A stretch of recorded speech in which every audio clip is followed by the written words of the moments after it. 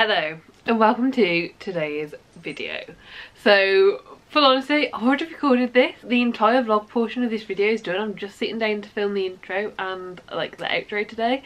So yeah, like I've just finished filming this about 10 minutes ago. I've just finished the last book, but basically this video is, are all Tor novellas worth the hype? Are all Tor novellas like this amazing thing? I feel like for me, Tor novellas, you very much think of them as like, they're going to be amazing, they have to be amazing. And definitely the feeling and consensus that I see on like Bookstagram and Booktube are this as well. I don't know if I've ever heard like negatives towards any Tor novella I'm personally aware of. I'm sure there are some out there, and I'm sure there's like novellas I've not heard of. But yeah, I'm just talking about what I've heard. Like, I haven't. I feel like it's very widely thought of that Tor are like top of their game in the novella world, and the reason that I think this is both from what I see, but I have already read Murderbot. I'm completely up to date on Murderbot. I have read everything that's currently published. Amazing series. I can't remember what star rating I gave the first one, but the series as a whole overall is a 5-star series for me, and one of the books from this series made it onto my like best books of 2022 list. Absolutely great, love it. And then I've also read a couple of books of the Binti trilogy. I haven't finished this yet, but same sort of thing. Really enjoyed the first one. To be honest, the second one I didn't, but like the second one was all set up for the third one. But really enjoyed the first one. Really saw so much like merit to it and so many things that were great. So yeah, these are the 2 Tor novellas that I've currently read, and I was like, wouldn't it be fun to get some Tor novellas? Also an excuse for me to get some and put them to the test. Are they worth it? Are they worth the hype? And yeah, I feel like that's basically the entire point of this. So I will say the 2 that I've read so far are both sci-fi. Binti is a young adult sci-fi, and Murderbot, or All Systems Red is what the first one is called, is a adult sci-fi. So they're both in that like general vein. They're also both series, that's it. So I picked out 4 books to give a go and to try. Yeah, I guess I should just tell you what they are. I will show you them and tell you the basics. I will go into the description and like the synopsis and the plot of what the actual book is when I get to that part of the vlog. This is spoiler free, there will be no spoilers in this. So Every Heart a Doorway is the first book that I picked up. This is a young adult fantasy novella, and this is a series. This is book 1 of the series, so we'll be reading this one and giving you my thoughts on this. I've only heard amazing things. I've heard so many good things about the series, and I feel like if it's one I enjoy then I will definitely be continuing on with this series. So yes, that is the first one. And then I also picked up Fina. This is a adult sci-fi series, so again, same sort of lines as like Murderbot, although I do think this is only a duology. I'm not entirely sure, but yeah. So another adult sci-fi series for this one, and this is the first book of the series. Then I pick up Comfort Me with Apples. This is a standalone this time, so not a series. It is adult, but it's a horror. So first horror novella, first horror I've read in a while as well. And then A Psalm for the Wild Built. This is a sci-fi adult series. So yeah, these are the 4 books that I will be picking up during this video. The 4 books I will be reading and rating and telling you my thoughts. How the general video is going to go is I'm going to select a book, I'm going to tell you the synopsis, what my thoughts are, what I already know about it. I'm going to read a third of it. I don't know why I decided on a third, but it just seemed like a decent amount. You kind of got introduced to the story but didn't know too much yet. And I'll come in at the 1/3 of the way mark and give you my first thoughts, my initial feelings, how I'm thinking of the book currently. And then I will come back when I've finished the book and give you my rating and my overall thoughts. And that is how it's worked for all of these that we're going to be seeing today. So yeah, I do really hope that you enjoyed the video. I had a great time filming it, and yeah, let's find out if for me personally, can I just pick up any Tor novella I see and trust it. And yeah, I'll come back at the end, which for me will be a few seconds away, and discuss what actually I do think and my thoughts and feelings towards this. So yeah, let's get into the video. Okay, so I am about to get ready to go to bed. I thought before I got ready to bed I'd talk about the first book. I'm going to pick up first Every Heart a Doorway. I have the physical book here, and I also have access to the audiobook on Scribd. Not sure how I'm going to read it yet, whether it's going to be just one, just the other, a mixture of both, not sure. But I thought we'd start off with this one. This is going to be spoiler free. If there's any reason at all that I feel the need to talk about spoilers, I will make it extremely clear. This is book one. What is this book going to be about? Eleanor West's home for wayward children. No solicitations, no visitors, no quests.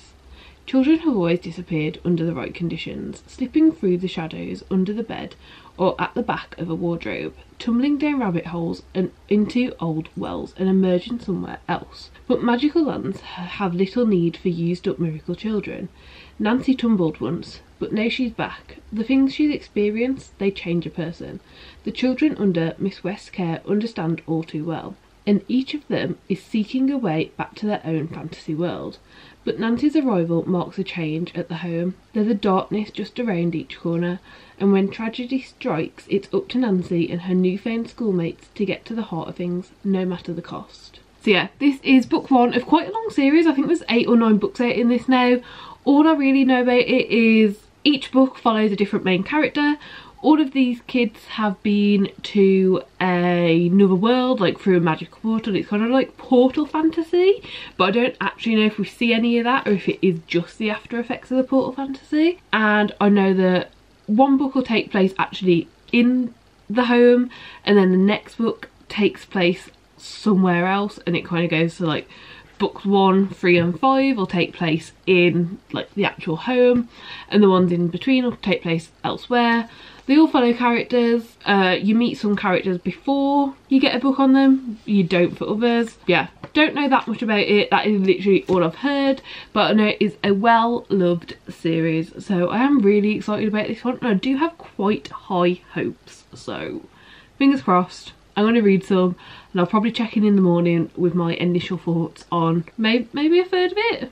I'll maybe try and get a third of the way through, but yeah, we'll wait and see, and I'll check in the morning.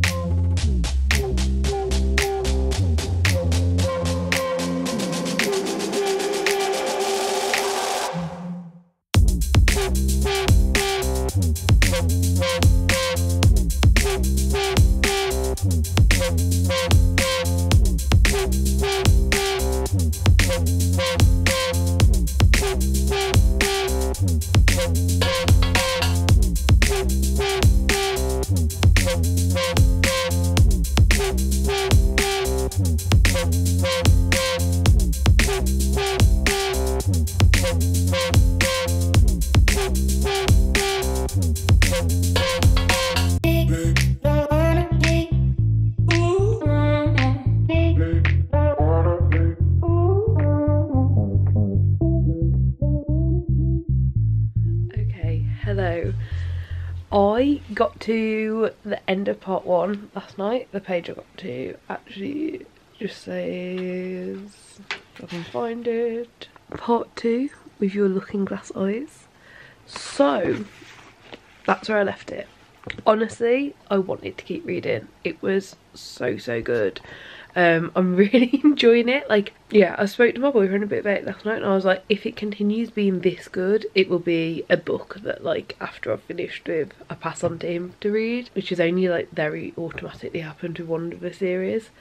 It's so interesting, it's written so good, and like from this first bit we've kind of got the setup We know what this home is, we know the person who runs it, we know their background, we've met our main character, we kind of know what she's about. We've met 4 secondary characters that we at least know something about, and we know kind of like the size of where they are, and we kind of just finished getting it explained to us exactly how these different worlds that are opened up through the portals are categorized in this home. So that was really interesting. Like, the only one that we got automatically at the start was it a nonsense or a logic world? That was the only one that was like automatically asked as soon as she got there. But she had her orientation right at the end of the last part, and it was kind of explained, these are different types of world, these are like how they can be set up, everyone comes from different ones, and all this sort of thing. And it was so interesting. Really enjoyed it so far. Really think it's good. I'm really intrigued to see where it goes, so I'm not really sure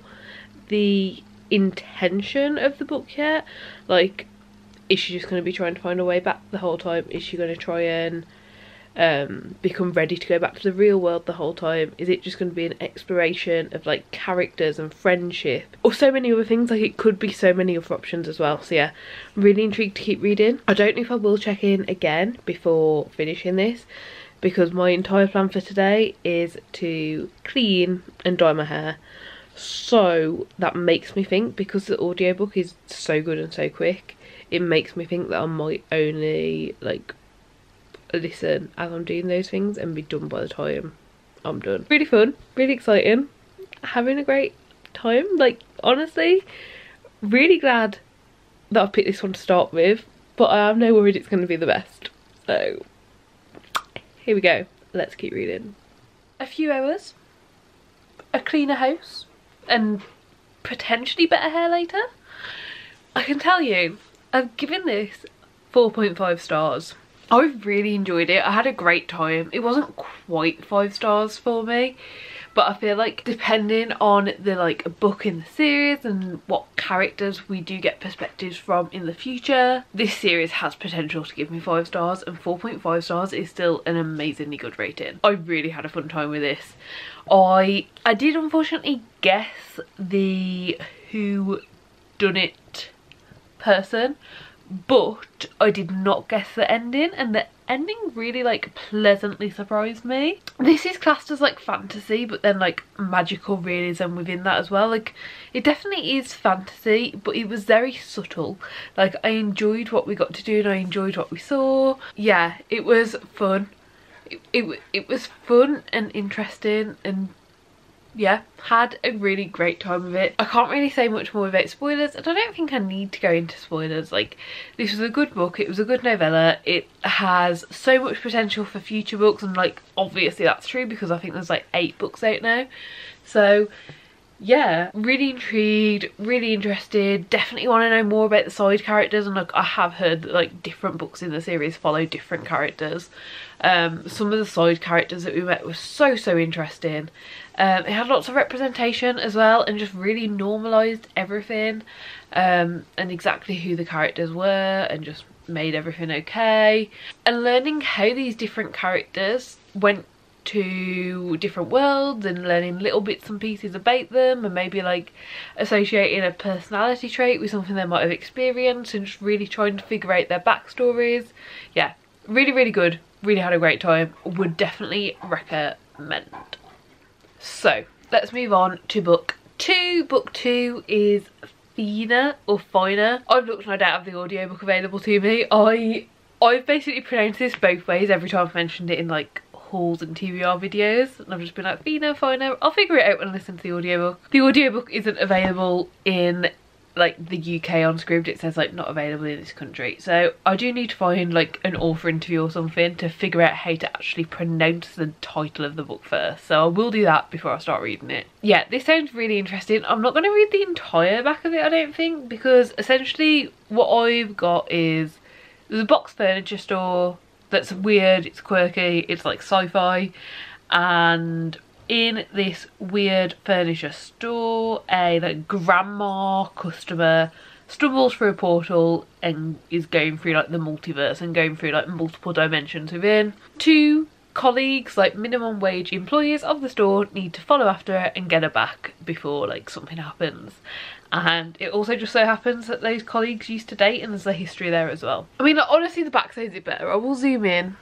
If you want to read the back, you can pause it now and read the back of it and get like the full thing, but I think I summarised it relatively well. So yeah, that's what I'm going to start reading tonight. I don't know how far I'll get in, but once again, I'll probably just check in the morning and let you know my initial thoughts. I think a third of the way, which is pretty much what I was in the previous book, was a really decent way to check in.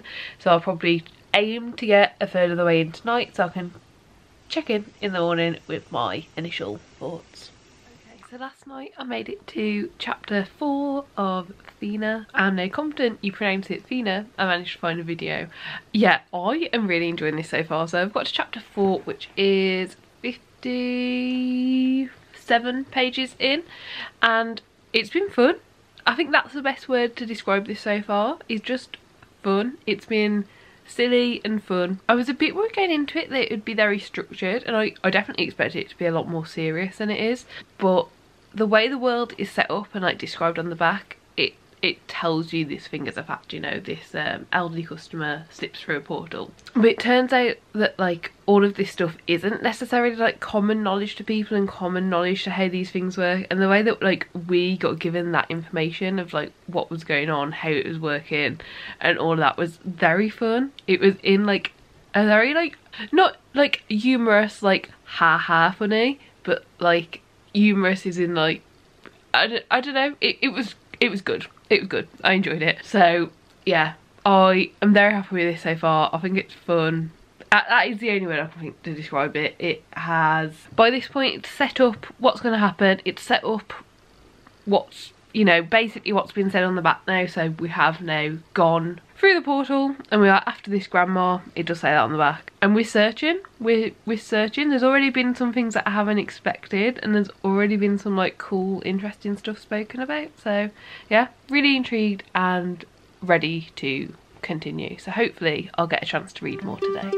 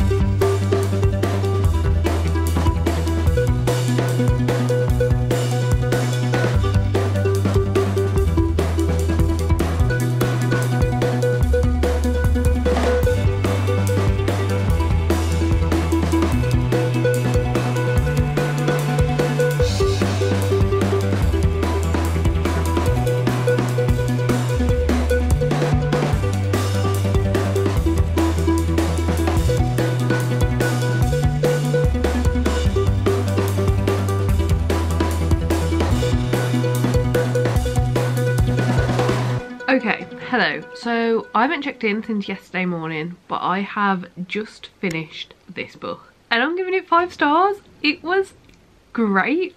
It was so much fun. It was so easy to read, but it also was like very important. It had a few like important topics. I really liked where it went. I liked our main character's development throughout it. If you can hear noises, Jay's currently making his tea. But yeah, it was really, really good. And now what I want to do, because it's a 5-star read and I know I definitely want to take a picture of it, I think I'm going to get, if you can see the front, it's got loads of like Allen keys and screws and like many different things. So I'm going to go through my DIY drawers I think at some point and like get all of the bits out that are on the front and see if I can take a cool picture that way. Don't know how it'll turn out, but that's definitely something I want to do. I don't have a lot I can say about this without spoiling this. Because it was so short, and the story, to be honest, I feel like even going in knowing less than what's on the back is ideal. Yeah, but the story was really, really good. It had some interesting twists that I didn't see coming. In fact, it had a few twists that I just did not see coming. Even knowing the characters and their intentions, I still didn't see the twists coming, and I'm like, what happened? So, yeah. Really intrigued. I have already looked on Goodreads because there is a second book in this universe, but it follows different characters. But the book definitely ends in a way where like it could just end like that and have an open ending, or we could in the future get another book following these characters. And to be honest, I would be very happy to see that and see where we end up. So yeah, really good, really fun. Really glad I read it. Sorry I don't have much to say, but I just don't want to risk spoiling it. I would definitely say if you want a fun, kind of a bit silly, but interesting, with interesting like conversations and topics about many different things, then it's definitely one that I'd say pick up, give a go. And the ebook for this is on Scribd as well, so you can always give it a go there. My camera battery is flashing, so I'm going to try and do this as quickly as possible, but my next read is going to be Comfort Me with Apples. I've got this one left and another one left. This one's horror, the other one's sci-fi. I thought I'd pick the horror next and read the horror in between two sci-fis rather than reading two sci-fis back to back. Just thought that made sense. I already know the twist in this. This is the one for this video that I'm not so sure about, the one that I feel like could potentially get a lower score. I'm really worried that going into this, already knowing the twist and already knowing what it is going to really affect my enjoyment. It has been a while since I got spoilt for it. I've seen many people read it, rate it really highly. My boyfriend has already read this one, read it in one night, rated it really highly. And yeah, I do really want to give it a go. So this is Comfort Me with Apples, and I will read the little synopsis here, and then we'll get reading, and I'll once again check in at around a third of the way in. Sophia was made for him, her perfect husband. She can feel it in her bones. He is perfect. Their home together in Arcadia Gardens is perfect. Everything is perfect. It's just that he's away so much, so often. He works so hard. She misses him, and he misses her. He says he does, so it must be true. He is the perfect husband, and everything is perfect. But sometimes Sophia wonders about things, strange things, dark things. The look on her husband's face when he comes back from a long business trip. The questions he will not answer. The locked basement she's never allowed to enter. And whenever she talks to the neighbours, they can't quite meet her gaze. But everything is perfect, isn't it? It sounds so good. I really hope I have a good time with this. I haven't read like a good horror, honestly, many years. Like, I don't think there's any books that I would class as true horrors that I've read, except for like the Darren Shan books, and I haven't enjoyed those. So yeah, really intrigued, really want to read it, really want to know more, and I'm really excited about this one.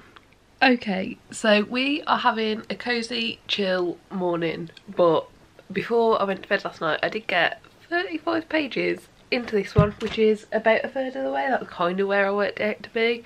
I am intrigued, I'm liking it. I definitely feel like knowing the twist and reading it, I can see where things are going, but it's also not as weird as I expected. I don't know, I expected it to be, I don't know, just a bit weirder. I'm still enjoying it. It's still a decent time. There's still enough going on, but to say I'm a third of the way through, I'm a bit confused as to how we're going to get like a complete story in the next like 2/3 of this. Like, I don't know, like so far we've literally only had introductions to everything and how everything works, and we are still getting that throughout. So I don't know, I'm enjoying it, I'm having fun. I think it's hopefully going to be decent. I've got the little boy joining me this morning, so we're going to have some reading time.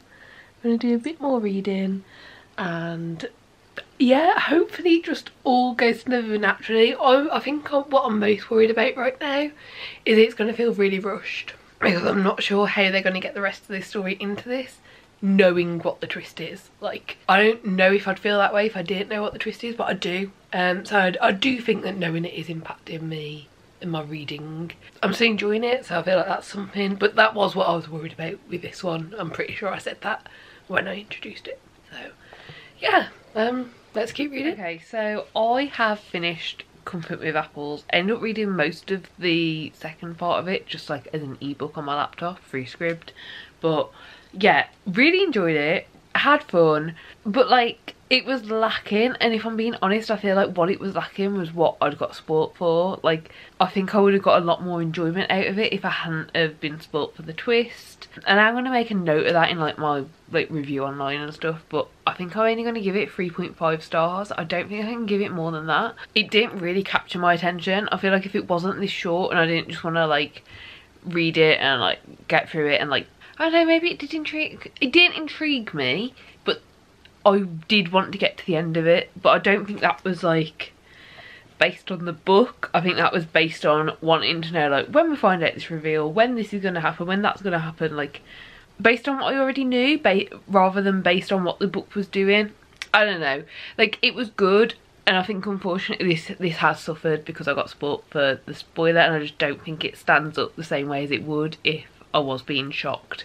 Because if I'm being honest, I don't think I would have guessed the spoiler. Like I've read through this now, you know, there's a small chance that I would have got the correct theming in my guess, but I don't think I would have got the actual thing in my guess. So yeah, I'm gonna give it 3.5 star, but with the like asterisk of I'd been spoiled for it before. Yeah, which is a shame. I definitely will try out another like horror novella at some point. I don't even know what is currently out, so that's definitely something I want to look into, because it was fun, it was good, it was written well, it was easy to read, you know, I read it in a day, no problem. But yeah, unfortunately I don't have a lot to add. I just feel very disappointed that I was spoilt for this, and that did impact my reading experience. So the last book I'm going to be reading for this are all Tor Novellas. A hit is A Song for the World Built. I don't know why I did that like it was a big reveal. Like I will have spoken about all these at the start. I haven't filmed the introduction yet, which is probably what I felt like that was a big reveal. But yeah, this is the final book I'm going to give a go. I have high hopes for this one as well, honestly. I think it's going to be fun, I think it's going to be good. I've only heard great things actually, and a podcast came out 2 days ago, and like one of the hosts, Ariel Bissett, had like just finished reading it and was talking about it then. And I feel like I've even seen this in like a couple of people's wrap-ups this month that I've watched, and like I don't know when this came out, but it wasn't super recent. It was okay, it was 2021, which is like more recent than expected, to be honest. This is the final book. This is another sci-fi, and I've kind of heard this described as like a cozy sci-fi, which like I've read a cozy fantasy and I've read some cozy mysteries, so you know they were hits. I'm sure this will hopefully be too. So let's read the inside. It's been centuries since the robots of Panja gained self-awareness and laid down their tools. Centuries since they wandered en masse into the wilderness, never to be seen again. Centuries since they faded into myth and urban legend. One day, the life of a tea monk is upended by the arrival of a robot there to honour the old promise of checking in. The robot has one question: what do people need? But the answer to that question depends on who you ask and how. They're going to need to ask it a lot. That just sounds so fun, it sounds so good. I'm really intrigued, really excited. I just feel like it's going to be a great time, so that's what we're going to do now. As always, I'll probably check in after I am a third of the way through and then check in at the end. Let's get reading and get my initial thoughts on this. Okay, just a quick update. A few pages into this, but I've basically got a cracking headache and I definitely don't feel up for reading today. Definitely not A New World. I don't think I feel up for it at all, to be honest, which is extremely annoying, but I'll come back probably tomorrow, maybe later today. We'll keep our fingers crossed, maybe the headache goes away. But yeah, that's where we're at. Okay, so I've been reading this. I've got to chapter 3, which is page 51, so pretty much exactly a third of the way in. I don't know. I don't think it's working for me. I'm extremely shocked. I don't really know how to feel about it. Yeah.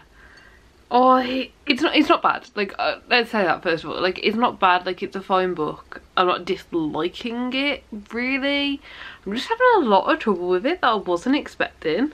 Like, I don't want to come on here and be like only negative, but I only ever hear amazing things about this book. Like, I don't think I've ever heard anything bad, except for the fact like the pacing in the middle is really slow. I think that is literally the only bad thing I've ever heard about this book. Yeah, I am not loving it. I think the problem is our main character, Dex, sibling Dex, the way they're coming across, I don't like. I also wasn't expecting the religious aspects of this book to be like quite so like prevalent in it.